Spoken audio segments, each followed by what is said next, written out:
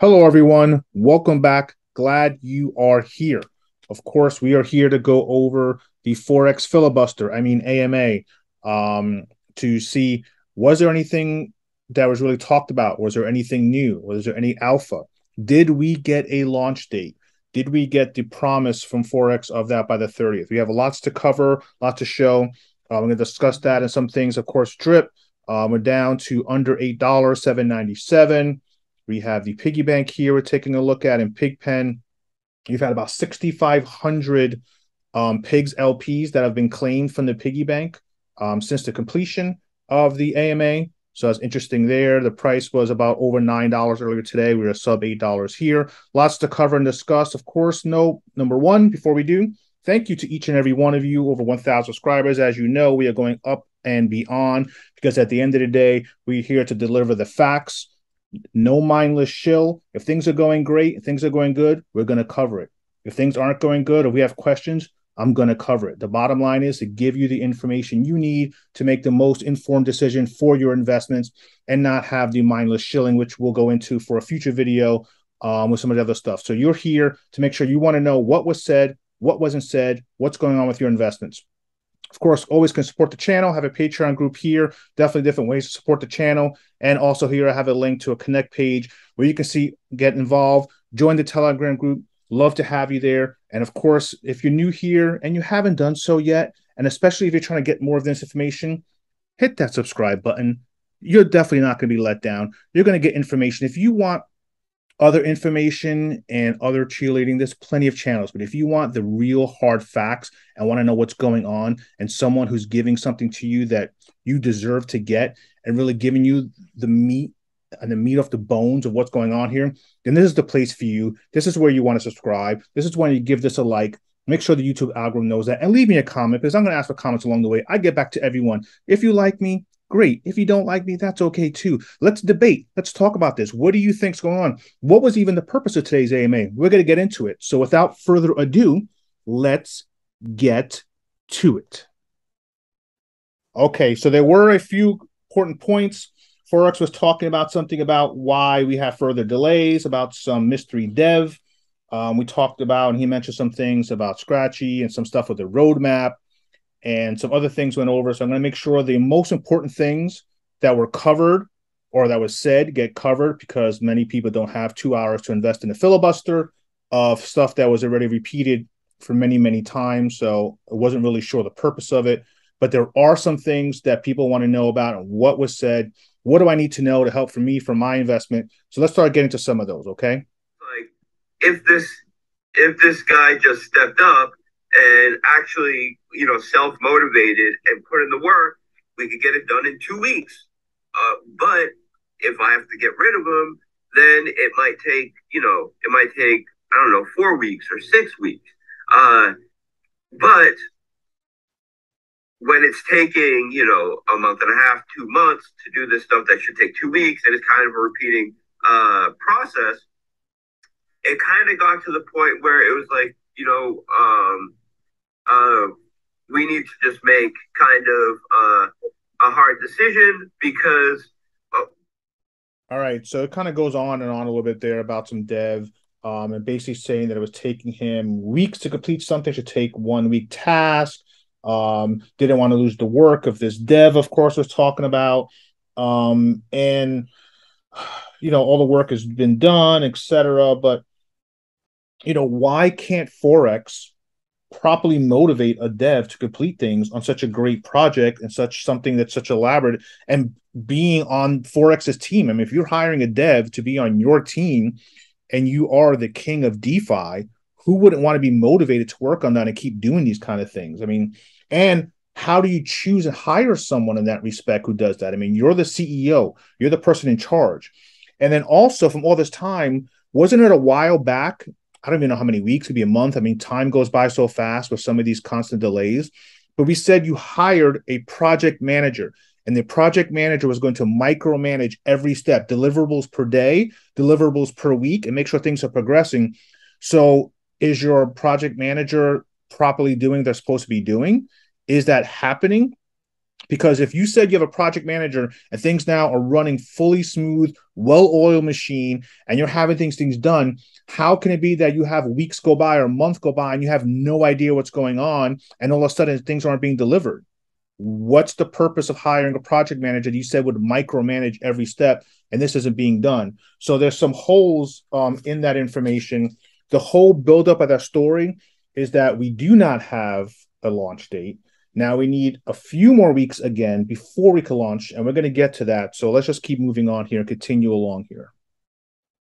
Okay, so I want to play a clip of Forex talking about Scratchy and the white label service and some things there that are really important. I want you to hear from him, and then I'm going to go into some coverage of it. I'll try to trim down some of the parts of going into it. But I want you to get there's a certain part that I just want you to listen to. So just stay tuned here for a second. So their project has their own treasury. Now that treasury goes towards the jackpot. So a percentage of the treasury goes towards their jackpot. And what this means is every batch sold increases the jackpot for each batch. Now, since each platform will have its own jackpot, that means some platforms will have larger jackpots than others. And as far as they're concerned, it's their own tickets, and they are providing the tickets by using Scratchy's protocol and staking into the revenue sharing model. But there will be some more intelligent investors, because there always are, that will do the research and say, hey, where can I buy these tickets? Especially, right? This is especially for the investors that are more concerned with getting with revenue sharing. They're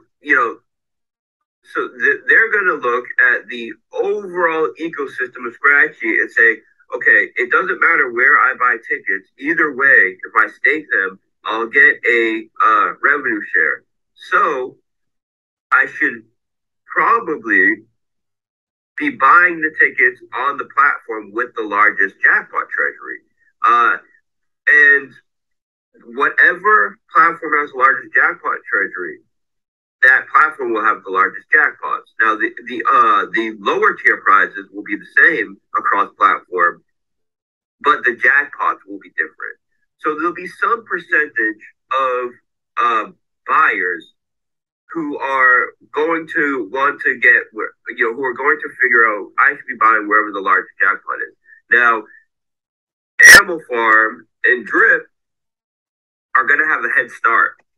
They're going to be the first protocols that we host the service on, and that means at least at first, and most likely in the future, but not necessarily the future, but at least at first, they will have the largest treasury. So as people get exposed to Scratchy from our white label service, and which is extremely scalable, almost infinitely scalable, and they go back into the revenue sharing pool of Scratchy, and they start doing research of the ecosystem, so it will act as a funnel to bring people into Drip and to bring people into Animal Farm. Okay, sorry, number one, about all the heavy keyboard clicking. I was doing multiple chatting back and forth during the filibuster, and there was a lot that I was kind of doing there and covering. But that was really the most important thing. So let's think through this logically, okay? It's a white label service, so you're doing everything from that protocol and that project's native tokens to promote it, have it look like it, have the graphics and all the things look like it. They're putting in BNB to earn BNB, but it's going to match the theme or the logo of the token or the project or whatever. But if it's a white label service, he's basically saying that people are eventually going to figure out all the different people who are involved with this Scratchy service. So it's not really then an individual service, because let's think of it this way. if you're in charge and you're trying to grow a project and you're trying to grow your ecosystem and you're trying to grow for your investors, are you going to put something on your platform that is eventually going to tell people our jackpot is not as high because the other one has an unfair advantage? So you're going to open something up, your investors, and share it with them to basically say to them, have them go over and leave your project and leave your platform to go join another one like Drip and Animal Farm so that they could chase the bigger jackpot. So basically what Forex is saying is I'm basically hiding this project and pretending that this is a white label service for them to make revenue. But the ultimate result is that I really want to just take and grab all of their investors and basically just pillage them so they can all come to our project. Now, I get, hey, who doesn't want more people invested in Animal Farm and Drip? That's not the point here. The point here is who, after hearing this, and basically saying the whole point of this is to funnel people away from every other project only to Animal Farm and Drip. I just don't know what developer in their right mind would even want to open up that communication, who would ever want to be part of that partnership, and how anybody of any other DeFi project is going to do that. If that's the end result, and the end result is to try to steer them away to take your losing tickets and to stake them, but you don't want them, but you don't want the people to stake them on the projects that they bought it from because of the revenue sharing. It might be less and not as big as the other two projects. I just don't see or understand why any project in any capacity would want to move forward and want to sign up for this. If that's the case, why would you sign up for the fact of saying, I'm going to have something here that's basically going to get my investors to leave my project and leave my platform? So let me know what you think. Give me some comments. Am I saying the right thing? Do you believe what I'm saying right now is accurate? And basically, am I thinking in the right capacity? Because I think I am. And I want to know what you think. And do you think that other projects, based on what you just heard and what I just said, are they going to sign up? Would you, if you had a project, sign up for this based on the exact way Forex just described it? I want to know from you. I want to hear from you, but I want to keep going, so I don't want this to be too long. So I'm getting ready to wrap up this recap here. And the last part we're going to go into is Forex talking about the roadmap and the timeline and when things are going to launch. And I think it's very interesting to hear when he says things are going to launch and what order, I guess, are important here, because it kind of goes into the whole theme of all this and some of the other stuff covering. So let's just hear real fast. I'll try to hopefully keep a short clip, and then we'll wrap this all up. Awesome. Another question that we have here is someone wants to know the potential, I don't know if you're willing to say this, but the order of when all the utilities will be rolled out, for example, Animal Farm, and then what would be after that, etc. If that's something you're willing to share. Yeah, sure. So Animal Farm, Pigpen Game, Dogs Roulette, a Drip UI, a new drip product for the reservoir and for the faucet will be launching at the same time. Scratchy pre-sale, Scratchy launch. The Animal Farm will go live first.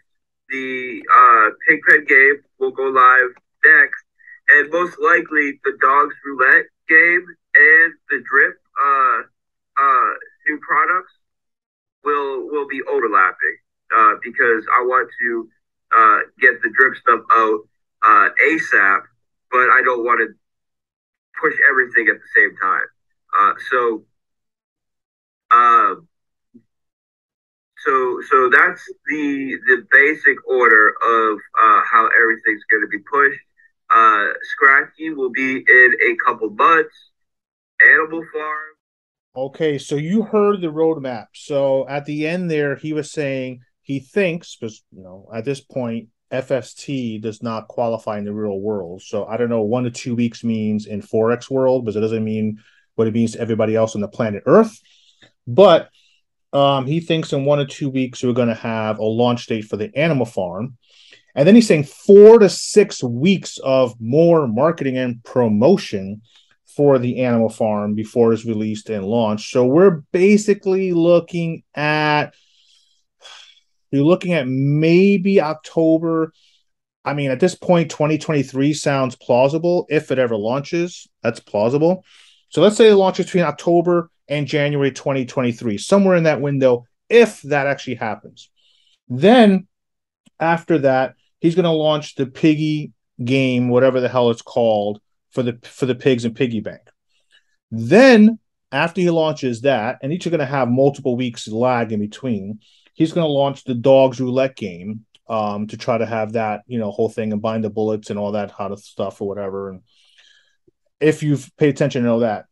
Then he's going to launch the Drip UI. So the Drip UI, if everybody remembers, he shared a screenshot of it, pretty much said it was done. Again, everything was always 100% done. It was done. It was basically showing a tiny little blurb of what it would look like, a tiny little screenshot. So it probably had one page coded to show as a teaser. Said it was done. Then he brought on James Devstreak, who, sounds like, he has good talent from my understanding, and that he was going to be doing the UI, and the UI is all coming up soon. So now we're pushing Animal Farm and October to January, Pigs Game, Dogs Roulette, then the Drip UI. So Drip UI is going to come out somewhere from that understanding between, if you use what he was saying, December and maybe February and March of next year. So I don't know why it would take that long just to have a UI for Drip. It doesn't sound like it should take that long. Then some other Drip products. And then we're going to do the Scratchy pre-sale. And then Scratchy will eventually launch. So I'm very curious to why we're talking so much about Scratchy, and we're talking so much about this light paper and how innovative it is when it's basically the last thing on the entire roadmap. And from Forex's time, which everybody knows by now and knows his calendar, how it worked, we're looking at what? January, February, next year, summer of 2023? Are we looking at fall of 2023? Are we looking at 7, 8, 9, 10, 12 months out before Scratchy gets released, but yet we're talking about it now? Again, these are not my words. He said Animal Farm. He already said 1 to 2 weeks till we get a launch date. He said that we would have it by the end of this month, the beginning of this month. So again, don't put any money, don't hold your breath if you think we're going to get a launch date in the next 1 or 2 weeks. You maybe by Labor Day, I don't know, we'll hear something. Then 4 to 6 weeks of promotion before it launches. Then the Pigs game. Then the Dogs Roulette. Then Drip UI. Then some other Drip products. Then Scratchy pre-sale for the DAO, because they're going to give them first dibs so they can get the first to get in, the first to get the staking. Just as you already know the game. I don't have to go much more in depth than that. You already know the whole setup and the whole way this whole system works if you actually pay attention and actually, follow along. And then lastly, Scratchy launch. So good luck on seeing Scratchy before the end of 2023 at the way things are currently going, because that's just what we hear. I would love to be proven wrong. I really would be. But at this rate and the way things are going and how we keep getting delays and all these other things, I don't know if that is true. So as we wrap up here, take a look. Drip, we're sitting at 785. Continue to pull down a little bit. We've definitely continued to have some sells there. Let's look at the piggy bank and pig farm here. We have 645, 925. We have another few hundred LP since we've been talking this for now. So we're about up to almost 7,000 LPs that have been claimed out of the piggy bank since the filibuster ended earlier. If we do switch over and we take a look, see, there is a lot of red coming out of Drip. This is the Drip right now, you guys. Let's see. The last 5 minutes, the last 1 hour, the last 6 hours. And this was up so much higher. Now we've fallen all the way down to 10%. So let's take a look at some of the stuff we have here just on this one screen. $11,000 sale. This one went into eShares actually and got out of Drip. We have lots and lots of red, lots and lots of selling. $1,260. Some lots and lots of red. Another $1,300. It's $1,400. Small buy. $2,000 sale. $2,300 sale. $2,000 sale. $3,500 sell. $3,500 sell. $2,000 sell. So I just see a sea of red. $2,000 sale is what I see. I see a sea of red right now coming in Drip. I see, if you look right here, if we go to the 15-minute chart, the chart is basically rolled over So it looks like this rally right now, I'm not sure what's going to happen. It looks like it's pretty much fizzled out, that rally. We're starting to see some red coming in the PIGS token as well with some greens. That's a decent buy, 1700. This is a kind of a mixed chart right now of up or down where it's at. But the biggest thing I'm noticing here is this rollover of the chart for drip. So we're seeing the price come down and things of that. So you got the recap. You know what was said. You know what was important. If you are following and you're getting information other than the mindless, just everything's bullish and shillers, you will just focus and use this information for the best of your decisions. I'm not here to tell you what to do. I'm here to share with you what's actually happening, giving you the insights that you deserve, because again, I care about the investors. As I said, this channel now is about giving the investors the information. We need another voice, and we need more voices to basically share with everyone of these kind of things, and to make sure that people are getting really good insight and really giving them what they need to know to make the best informed decisions for themselves, because that's what we're here for. That's what I am here for. So I am here for you. I hope you found this informational. Definitely, if you have not yet done so, what are you waiting for? Honestly, what are you waiting for? Come on, subscribe, hit the like button, leave me a comment, tell me what you think. What is this for the recap of Forex's most recent filibuster? I have a really in-depth video I'm going to have coming up here. I'm going to start doing some really in-depth videos of looking into drip and the animal farm, and definitely a drip weekly recap, just to give an idea of what is going on chain. How many real users are coming on? How much claiming to new money is coming in? How much new money is coming out? What is really going on? Because you have to watch the big money. The big money, I don't care if it's Bitcoin, I don't care if it's drip, I don't care if it's Apple in traditional stock markets, I don't care if it's Amazon. The whales, where their money goes and money flows is what happens, and you have to follow and track where the money is going so you can be nimble and make your decisions. You can't just be left behind and get caught, basically not paying attention, and caught without the information. So again, care about all of you. Like, subscribe, leave me comments. Definitely love each and every one of you. Glad you're here. I'm glad I could share this information with you, because of course, as always, here is to your success.